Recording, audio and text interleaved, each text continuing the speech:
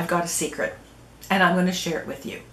You don't need to buy an art journal in order to art journal.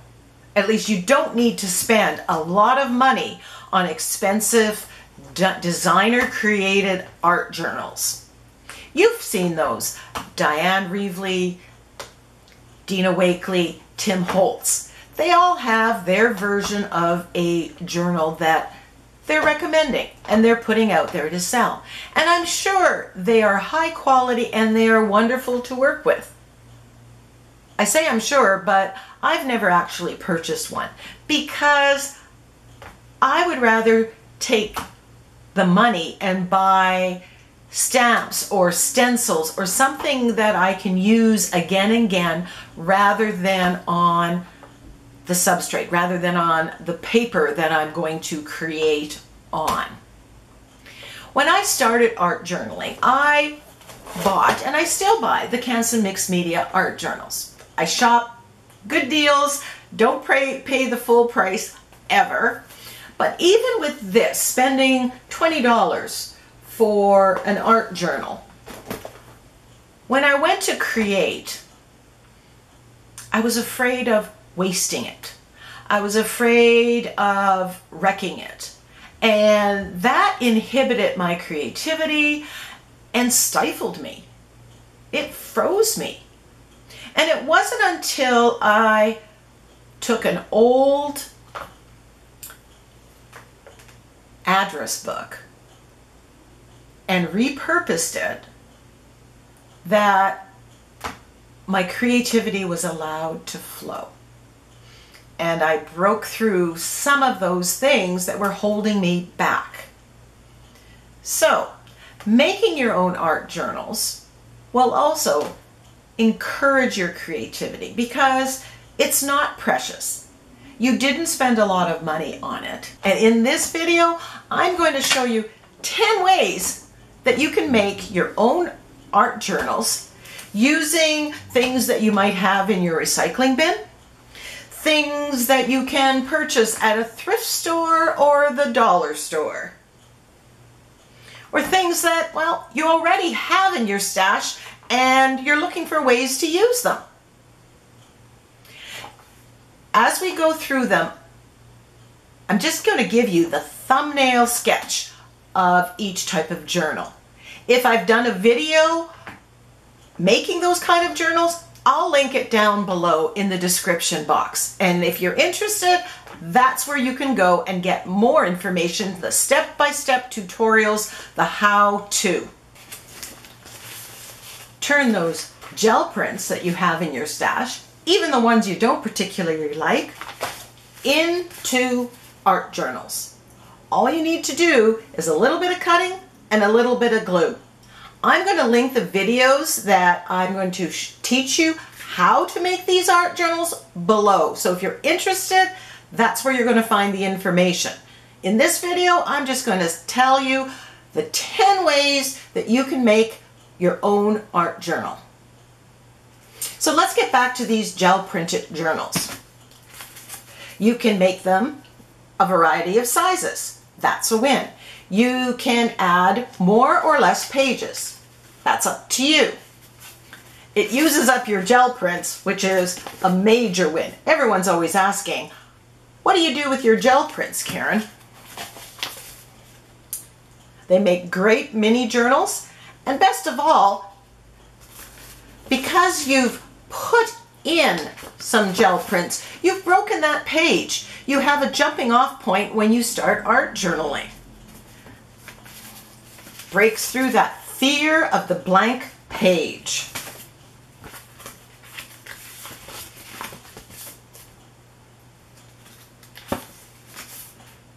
So got gel prints? You've got journals. Are you a happy planner? What do you do with your happy planners when you're done, well, the planning? Store them on the shelf? Recycle them? Turn them into journals. They make great art journals. This one's 5 by 7. This one, approximately 7 by 10. The papers in these happy planners are a good weight. they stand up to a lot of the mixed media stuff that you put on. Modeling paste, gesso, layers of paint, collage. And because they're on the coil system, you can take out the page to work on it flat on your surface and then put it back in when you're done. I love that. To further prep the pages, I just recommend brayering on or painting on a coat of gesso. That'll knock back all the writing and the journaling that you did in your planner and prepare the page for everything you're going to throw at it when you create your art journal page. Here's something that you probably have on a shelf in your house, and if not, you can find easily at a thrift store. A recipe binder. So this is a 3-ring binder, and it had recipe cards. Now the recipe cards, again, are mostly manila tag or that weight, which is perfect for mixed media. Again, a coat of gesso and away you go. I can take them out of here, work flat, and then put them back in the binder. Then you can create your mixed media piece on the cover as well. Old recipe binders make great journals. These are mini journals or mini zines. They have about eight sections. They all started with one sheet of paper. I like using 11 by 17 paper, but you can use other sizes as well. It's a bit of a folding process and cutting process and gluing process to get it into the mini zine format, but these make great journals. And again, the video is going to be linked below. If you've got tags, whatever size tag, you can make a little journal. Now this one is very simple. I've just taped together 4 tags for 8 panels and then done some journaling on it. But there are other versions online. Just Google or search for tag journals on YouTube. Composition books. This size or the minis make great art journals. What you need to look for is open it up to the center and look for stitching. Those are going to last a little bit better. You can get these at Dollar Tree, Dollarama, Walmart, rather inexpensively. You can even get some that are half size on Amazon. Now, the process for turning these into these, again, I have in a video. You're gluing pages together, taking out some pages, but they make great journals. And because you haven't spent a fortune on the book, I find that I'm really free to experiment and play and try new things because I'm not worried about it being so precious and so valuable, and I'm not worried about making a mistake. This one I turned into my accidental art journal. Here's where I put all the leftovers, leftover modeling paste, leftover paint, and then over time I finish the pages. And as you can see, even with removing pages, it bulks up quite a bit. These are envelopes, plain, ordinary envelopes. Some that are left over from Christmas cards, some that I've just purchased a package of envelopes. They can be turned into journals like this. You can see that they are done. Again, there is a step-by-step video showing how to make this and turn, 4 or 5 envelopes into a mini journal. Here's another one.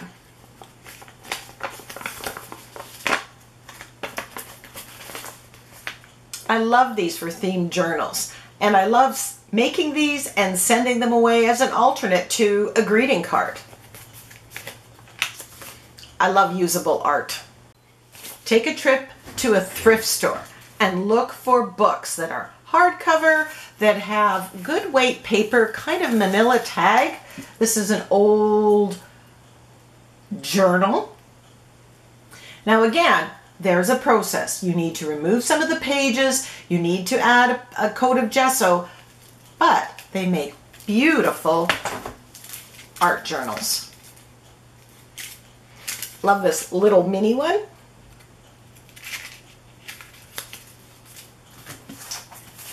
And this one.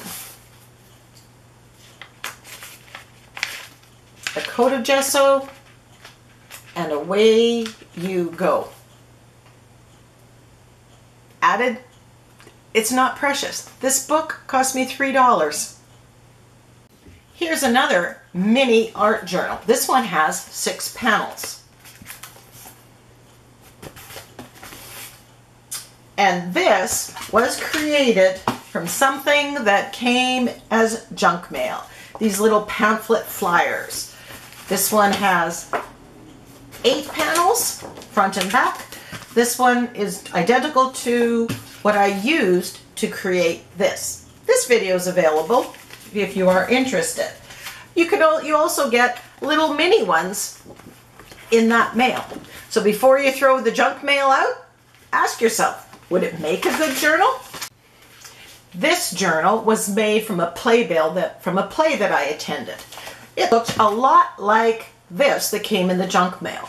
Multiple pages, fairly good weight paper, a coat or 2 of gesso, and you have an art journal. I like the mini art journals because, you know, there might be 8 pages, 10 pages. You get them done and you have that sense of accomplishment.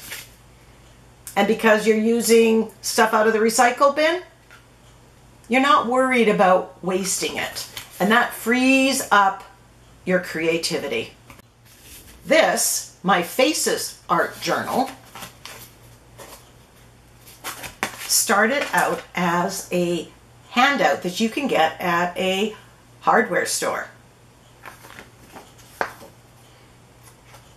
A little bit of gesso, little collage paper over the top, and you're set to art journal. Now, if you've watched my channel, you know that I like using the Canson Mixed Media art journals. So yes, I do buy pre-bought art journals. I get these at Michael's. I wait till they have buy one, get one free, and then I stock up. And I like these because it has a good weight of paper. I can take off the coils, and that allows me to work flat on the paper, which just makes it easier. Then when I have 30 or 40 of the pages done, I just put the coil back on and I do the cover. Now, you'll notice that they bulk up quite a bit. And when you buy them, often if you look, sometimes they have 60 pages. Well, if I art journaled on all 60 pages, it would be so bulky, it would close. So I typically rebind it at about 40 pages. That's kind of what you have here. Now the leftover pages I don't throw out. I use them when I make some of my DIY journals. Now these DIY journals have signatures in them. And there is some of that mixed media paper that I've folded to size to make up the signatures.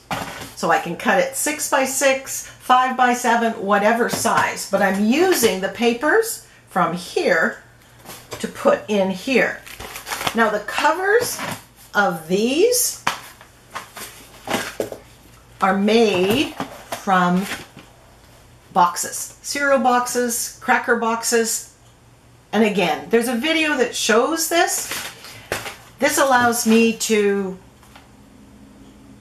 use the paper that I'm not using from my mixed media journal and it allows me to make whatever size I want. I loved working on those 6x6 cards, so I wanted some 6x6 pages. So I made an art journal that fits that size. More ways to save your art journaling money? Watch this video or this one.